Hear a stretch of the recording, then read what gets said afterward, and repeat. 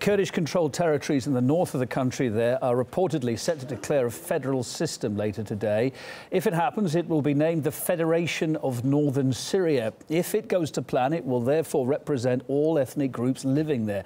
Let's focus in on the map, see what we're talking about here. Well, the Kurds currently control a 400-kilometre-long territory in the northeast of Syria. It stretches from the city of Kobani over to the Iraqi border. They also live in the northwest of Syria too, and in an enclave very close to Turkey. We contacted Bazen Iso just last hour, a Kurdish journalist, to get some more details on what's likely to be happening here. Now the conference just started in Remelan city. About 200 people. Now the conference just started.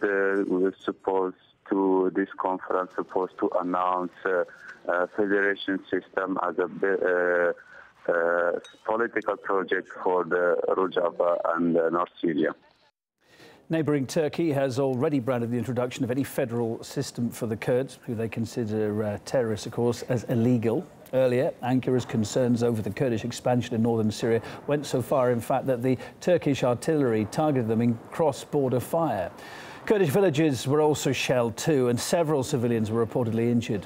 But Turkey stated it had every right to conduct the operation, even though it's on Syrian territory. When it comes to fighting threats, Turkey holds the right to conduct any operation it sees necessary in Syria or any soil that breeds terrorism. No one can restrict our right to self-defense, nor prevent us from exercising it.